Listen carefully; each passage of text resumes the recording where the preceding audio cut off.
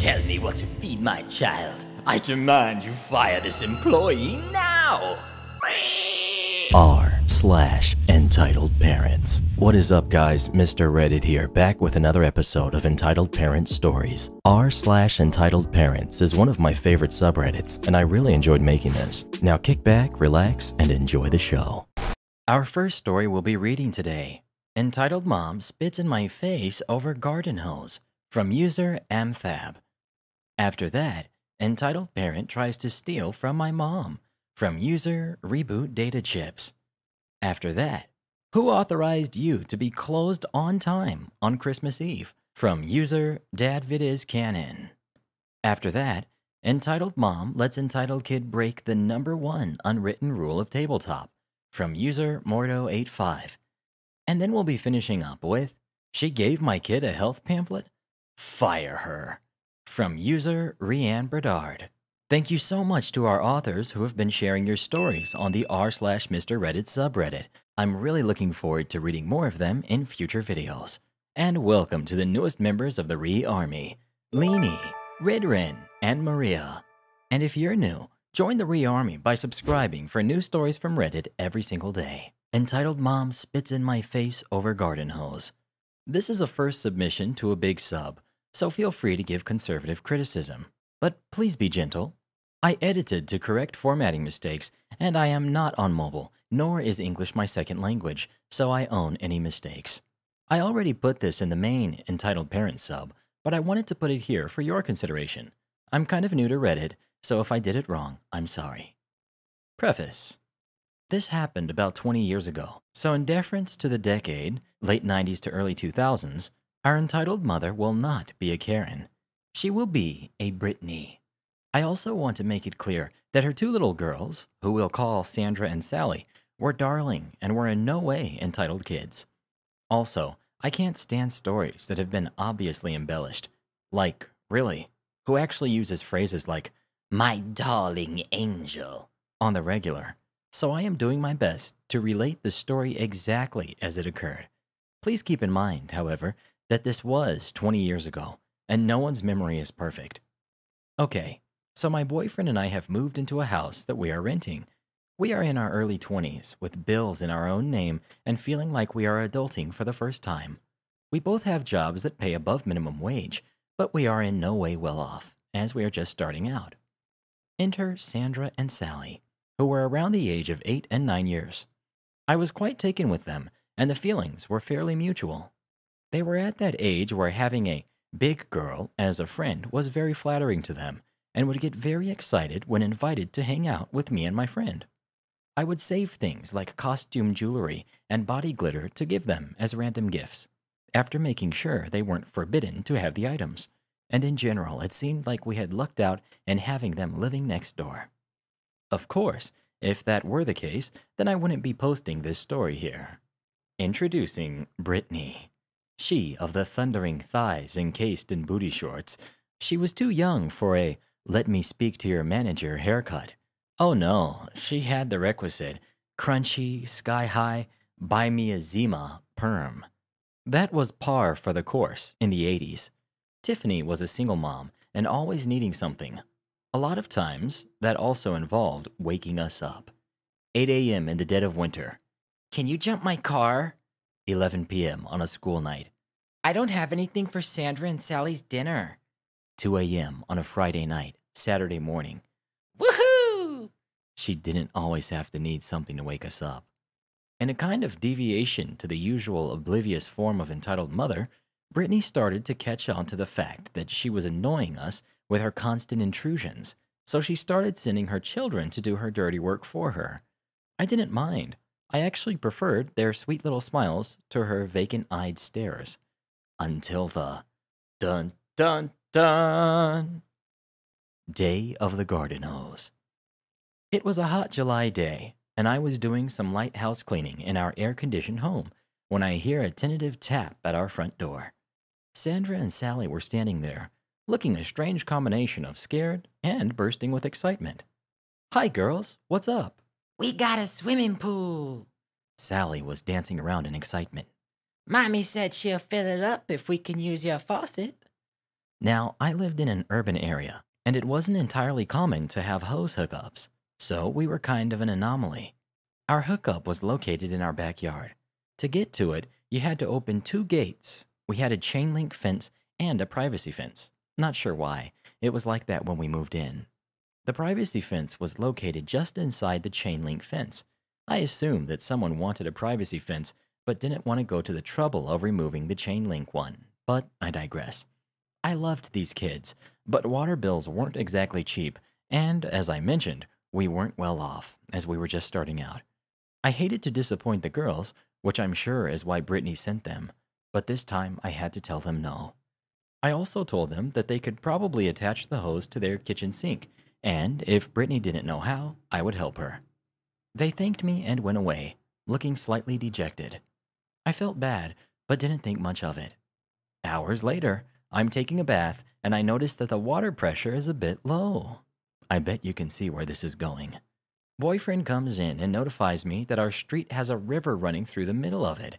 I say I'm not surprised, with the rain falling so hard. I can hear it outside the window. When he informs me that it is still sunny out, it all comes together in my head with an audible click. I throw on my robe and run outside. Sure enough, Brittany had trespassed onto our property, opened our back fence, and ran a hose over it to fill up their pool. Mind you, this is not just a standard baby pool, but one of those large, inflatable, above-ground pools that comes up to about the waist on an average-sized adult. It held thousands of gallons of water. Not only has she done this after being told no, but she has let it run so long that it has overflowed and caused her yard and ours to flood, and the water is running into the street. I'm sure she did this purposely, out of spite. Tell me no, will she? Well, I'll show her. Very petty. I was furious. Brittany didn't answer when I knocked, so being young and not knowing exactly what to do, I called the police, who were less than helpful. They tell us that they recommended pulling the hose into our house so she would have to come and talk to us. We know the water bill is going to be astronomical. An hour or so later, a mortified-looking Sandra and Sally come and knock on my door. Miss O.P., can we have our garden hose? Instead of bringing them into the argument, I gently explain to them that the hose is way too big for their little arms to carry. It's at least double the size of a regular one, and tell them to ask their mommy to come and get it, and I will give it to her.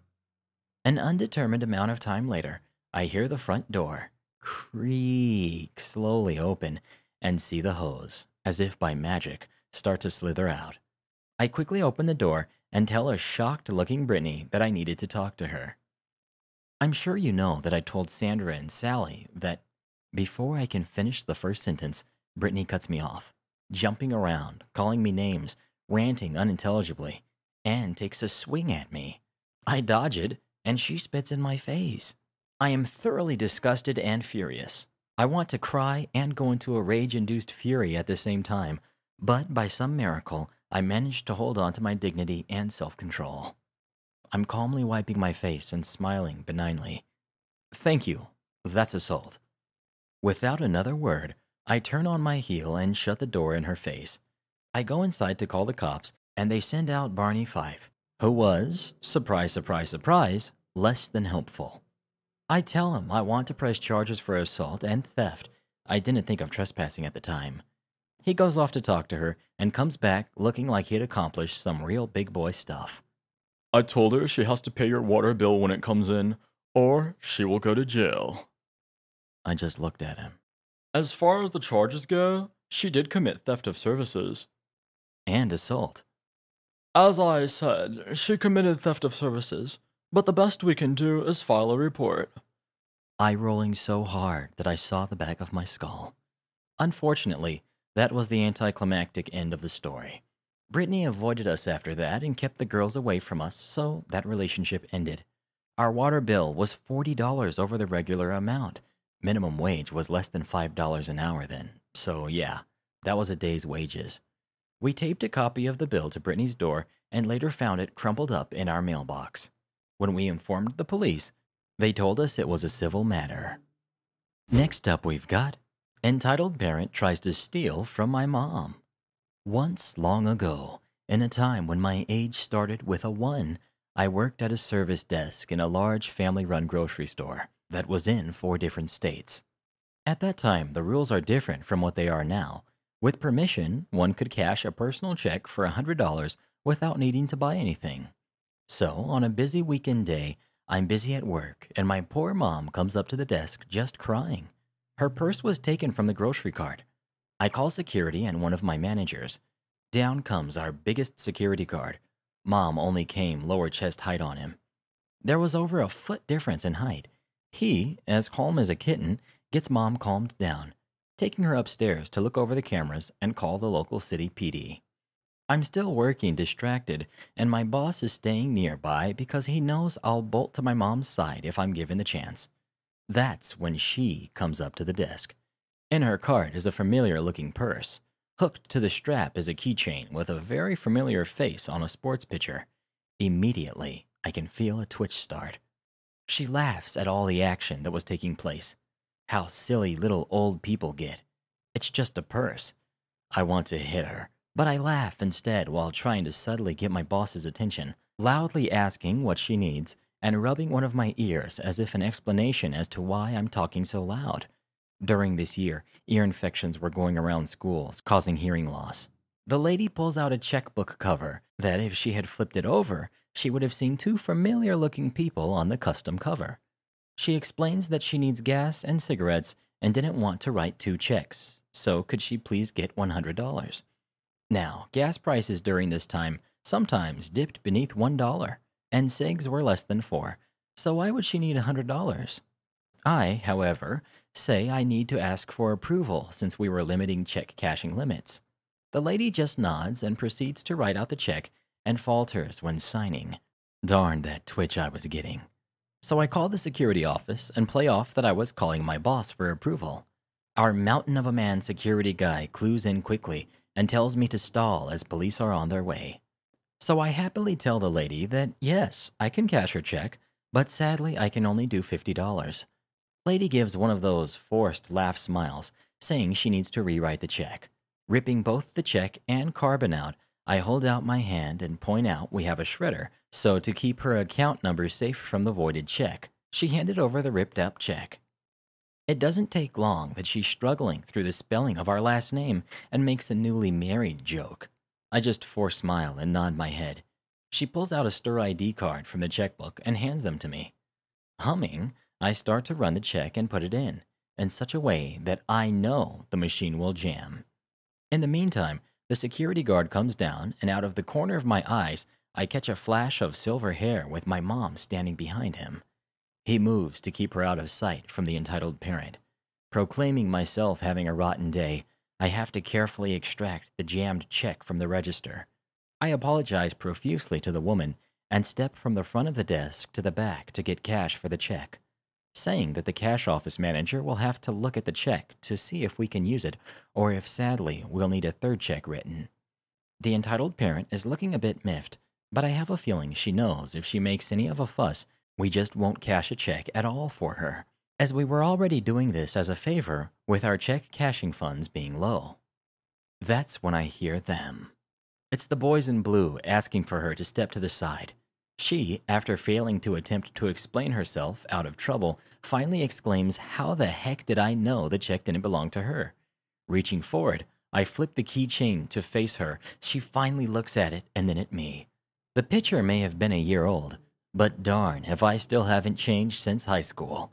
Her eyes got wide. "Because the purse and contents are my mom's." Mom got her purse back. Lady was carted away since she also attempted fraud and attempted check cashing. Mom did go to the trial, but I can't remember what happened, and I would need a medium to ask Mom.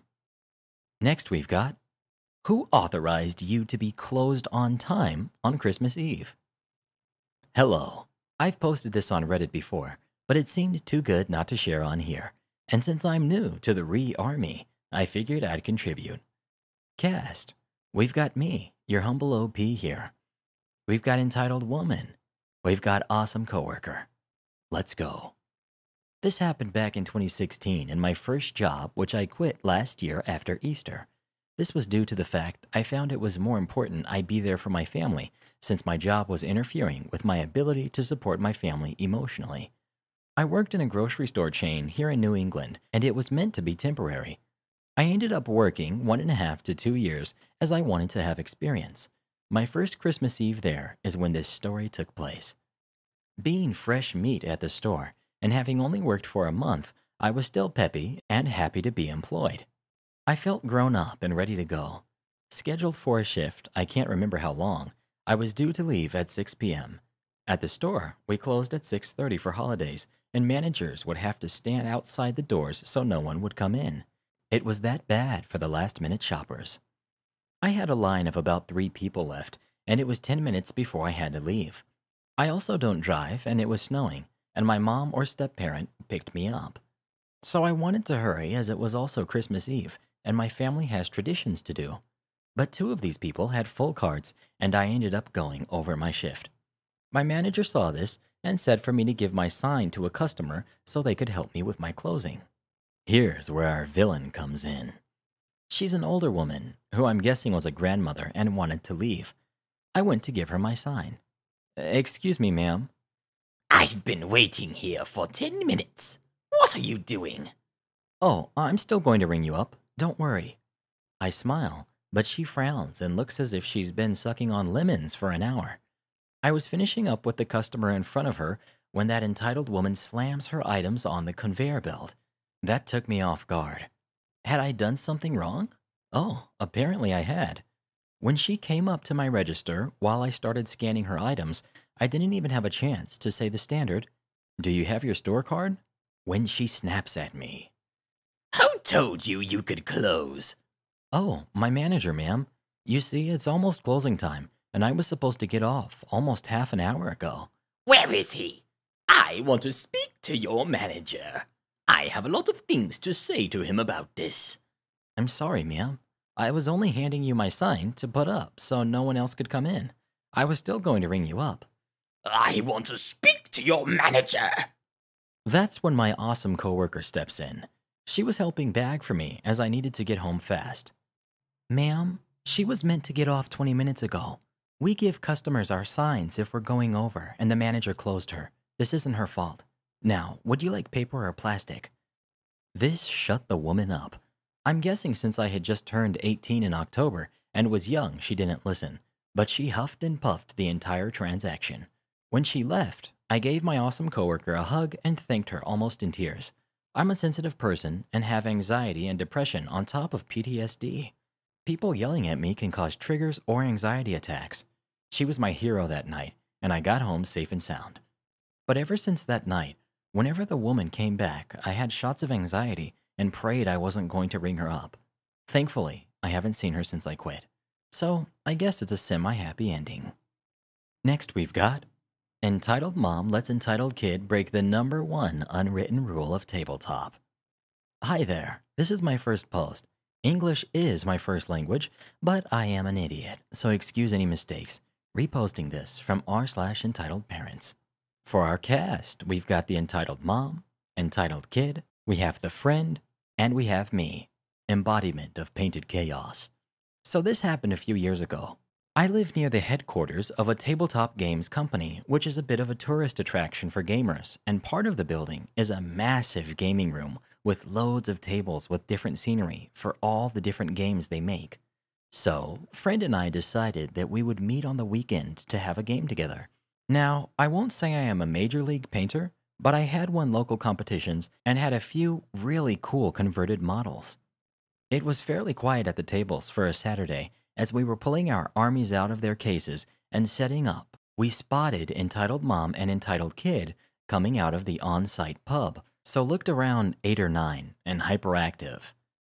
As I am pulling out a few vehicles, they come up to our table and start looking over my shoulder at everything in front of me, and I turn back to my table. I noticed that Entitled Kid has picked up my leader model with what looked like sticky Cheeto-dusted fingers. #1 rule of tabletop: never touch anyone else's models without permission. Sorry, my dude. Can you put that back on the table? I need to use him in a minute. Excuse me? He is just looking. Why she needed to raise her voice was beyond me. Sorry, but as you can appreciate, I am about to play, and your son didn't ask to crack. Entitled Kid dropped the pewter model, sending the limbs in different directions as it hit the stone floor. Seriously? Mom, I want to go to the shop now. I want orcs like this guy.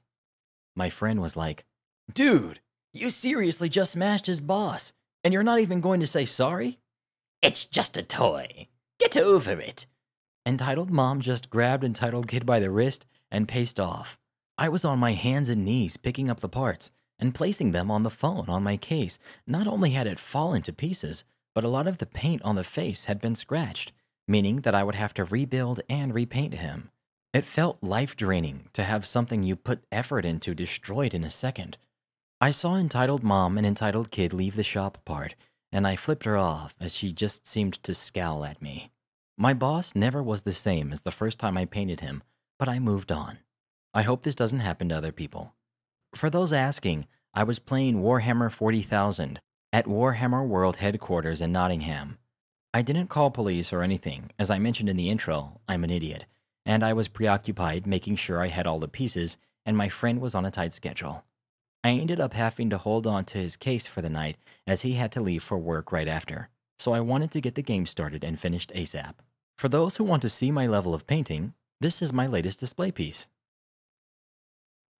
Oh, nice. And our final story of the day. She gave my kid a health pamphlet? Fire her. I watched Penguin Storytime post an Entitled Parents video about entitled parents trying to get people fired, and I thought I would post this. For our cast, we've got me, the entitled parent, and the manager. I had graduated high school and was waiting for a course at the university, Introduction to Culinary Arts, in February, so got a job at a certain sandwich shop to make some money. My mom let me live with her while I either was getting schooling or paying bills, way more than fair, and was about a month into the job when this happened. A kid, about 10, and his dad walk in one evening. Let me tell you, I hope not to sound too mean. This kid was fat. Dudley Dursley fat. Every step caused sweat to run down his face, and his order was the answer to why.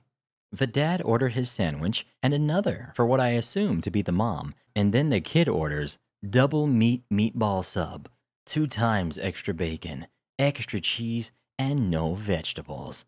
No intervention from the dad.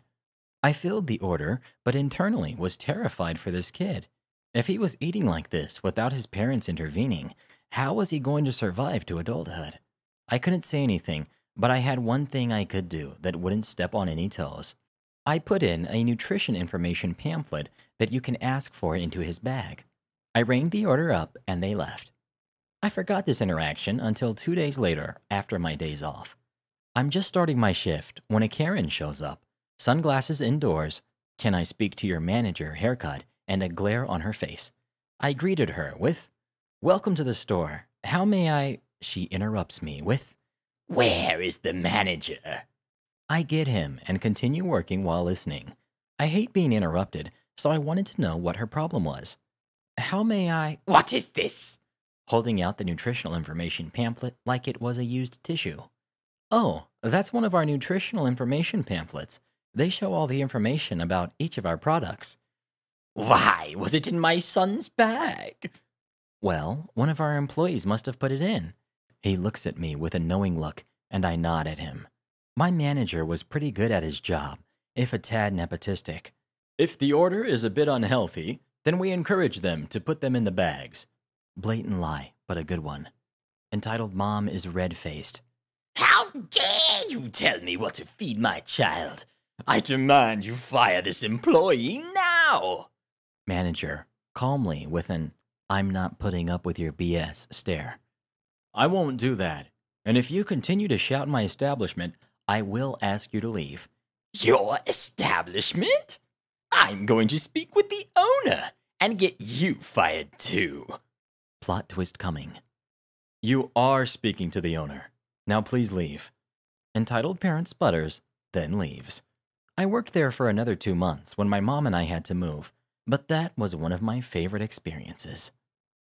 Give Mr. Reddit a thumbs up on this video, or I'm going to sue you! And congrats to today's Generals of the Re, Joel Sargent, Bryson Sothoff, and Lobo Vermello. That's all for now, but don't be blue. I'll be back soon with more stories for you. Remember to listen to Mr. Reddit every night, so your dreams will be wonderful like you are and bright.